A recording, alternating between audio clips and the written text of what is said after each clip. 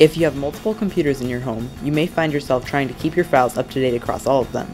You could go out and buy a pre-configured network-attached storage device, or you could use an online service like Dropbox, but these services can end up costing you a lot of money depending on your storage needs. Today I'll show you the simplest way to turn an old computer into a network-attached storage device.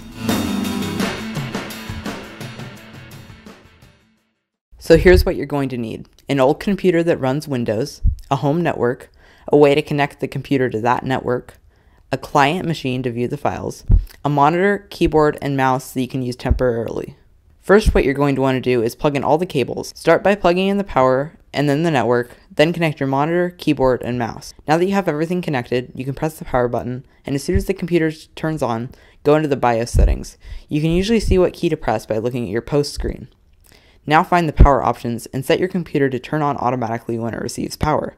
This way, if the power ever goes out, you won't have to turn your server back on.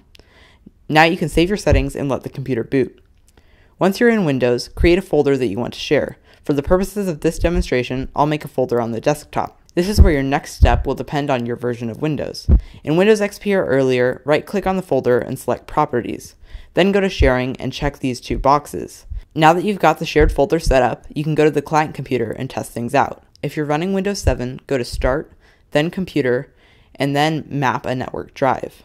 Then you'll follow the settings, find your computer on the network, and select the folder.